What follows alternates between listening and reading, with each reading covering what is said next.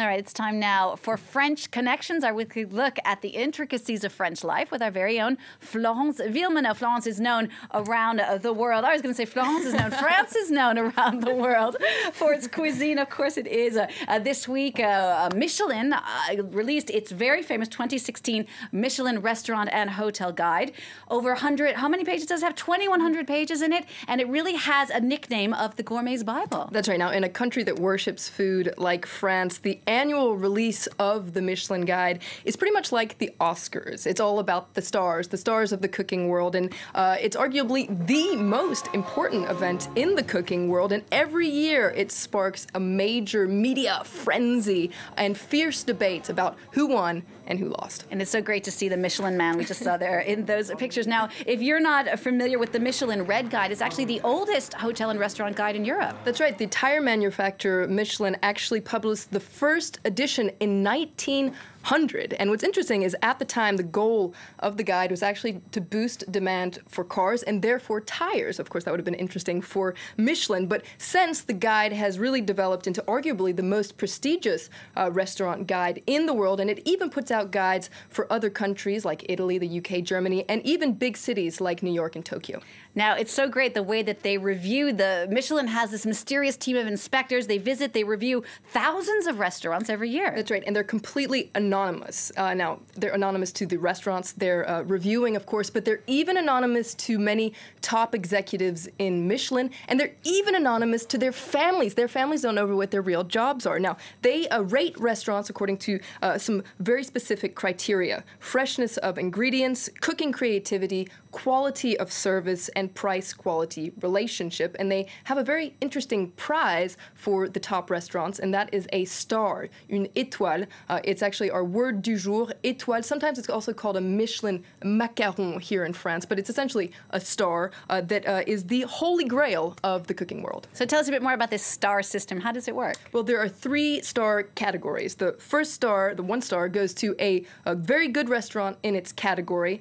2 stars is for excellent cooking, worth a detour, and 3 stars, exceptional cuisine, worth a special journey. I'll get out of the way there, you can see it. Now, this year, the guide gave 600 stars across France.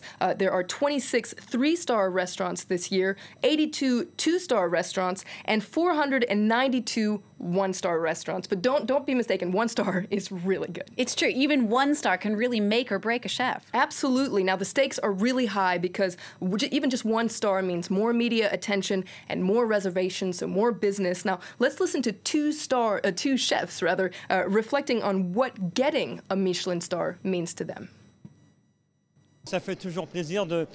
I'm thrilled to have this 3rd star. You work so hard. A whole team works so hard every day to win, to be the best. It means you get more customers and people come from a lot further away. It allowed us to develop our wine menu. Now, there is a lot about work and working so hard to be the best, thriving for perfection, but that intense pressure can be really too difficult at times. That's right. Some people actually liken haute cuisine to a pressure cooker that can have devastating effects. For instance, this year, the Michelin ceremony actually marked a minute of silence to pay tribute to this man. This is Benoît Viollier, 44 years old. He was a 3-star chef. He mysteriously committed suicide last week just after being voted best chef in the world by another guide. And his death reminded people of another tragic death. You just saw a photo of him. That was Bernard Loiseau. In 2003, he committed suicide reportedly because he was about to lose a star. And there's so much pressure and competition that some chefs have actually gone so far as to hand in their stars to essentially just get out of the race altogether. It is so competitive, the world of haute cuisine. It's also often been accused of being a boys' club only. That's right. Now, this year, the Michelin Guide drew criticism because it didn't award a single star to a female chef. Let's listen to some reactions. First of all, the international director of the Michelin Guide explaining just why they didn't give a star to a women chef. In all the restaurants we visited, we didn't find a woman who deserved a star. Year in and year out, our inspectors do the same job with the same methods and the same rigor according to the same criteria. Some years we have lots of women, some less. It's a very competitive profession physically. At one point, if women decide to concentrate on raising their children, they spend several years on the sidelines while the competition continues. There are exceptions, of course.